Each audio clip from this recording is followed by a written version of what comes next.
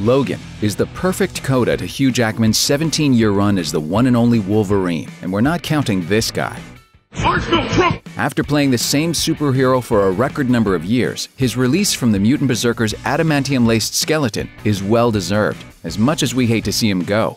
Throughout Logan, even casual fans could spot elements from Wolverine's long, storied, sideburn history, both on-screen and in the comics. But what were some of the moments that only true fans may have noticed? Obviously, spoilers ahead, so proceed with caution. New Mutants. In the world of Logan, mutants are no longer being born all willy-nilly into the world, thanks to Dr. Xander Rice, played by Richard E. Grant, who has cornered the market on artificially mutated kids in an effort to militarize them.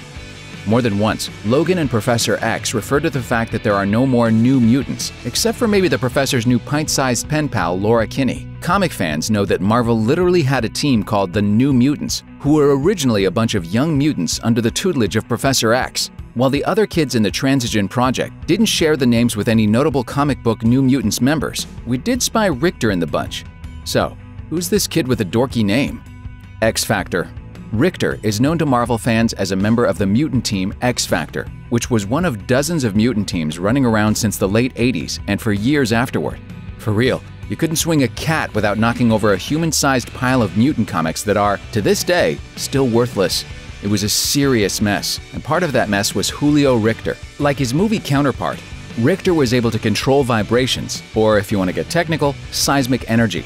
Not coincidentally, after joining the X-Terminators, who were good guys, despite their nefarious name, Richter moved in with the New Mutants, which eventually became X-Force. It's implied that the other Transigen kids shared DNA with various mutants who wielded ice powers, electricity powers, and grass-growing powers. Logan intentionally diverted from the path of known comic book names to make their new potential super team. But could these guys be the New Mutants? Some X-fried version of the Runaways? Maybe the X-Babies? You know what? Anything but the X-Babies. Part of the plan. Logan was based, and let's use the term based extremely lightly, on the comic series Old Man Logan from 2008. The similarities, however, are kind of scarce. Both are about an aging Wolverine on a road trip to deliver something in a world where heroes are pretty much extinct. But that's where the parallels pretty much end. One thing common to both, however, was the idea that mutants are not, in fact, the next step in human evolution. Marvel's generally maintained that their mutants are just the logical expansion of the human race. Over time, people get smarter, live longer, grow taller, and generally change to suit their environment. Homo sapiens superior are here. They will be the survivors. They will be the champion. But in both Logan and Old Man Logan, it's stated that this isn't the case. Mutants. They're gone now. Mutants didn't save the world, and mankind is still destroying itself. Emma Frost makes a similar argument in the comic pages, mirroring Logan's sentiment on screen. Sorry, muties, you weren't the next step in human evolution after all, but at least you still have totally wicked abs. Way up north. We never get to find out what, if anything, happens when the band of kids reaches Canada, but we can assume it's probably good news. Someone is there waiting for them. But who? Canada doesn't keep a lot of regular Marvel heroes, but it is where the Weapon Plus program was originally run, so maybe there are some mutant experts still holed up in the Great White North. Aside from that, Canada's pretty much only got Alpha Flight, which is like the Avengers but way more polite and a little more Sasquatchy. And they don't really have a history of harboring runaways. If we're following Old Man Logan rules, Emma Frost provided the only mutant safe haven in America, so maybe the White Queen is providing the same kind of sanctuary. Either way, that's one hell of a cliffhanger. Weapon X-24. Marvel Comics' Weapon Plus program is responsible for a whole ton of superpowered heroes and villains, including Deadpool, Captain America, the confusing Phantom X, the gross Skinless Man, and a truly weird pathogenic religion called All-God that we can't even start to explain. It also created X-23, aka Laura Kinney, aka Wolverine's girl clone, aka Girlverine. The list of weirdos coming out of the program goes on, but it's never included in X-24. It stops just short of there. So, when a younger, faster, sexier Wolverine lookalike with the name X-24 pops up and starts beating up Logan, it's a surprise to comic fans everywhere. Unless they're familiar with Albert, Logan's cyborg copy who first appeared in Wolverine number 37, who was also created by Donald Pierce and the Reavers. Of course, it was 1991 and Marvel was cranking out dispensable heroes and villains left and right.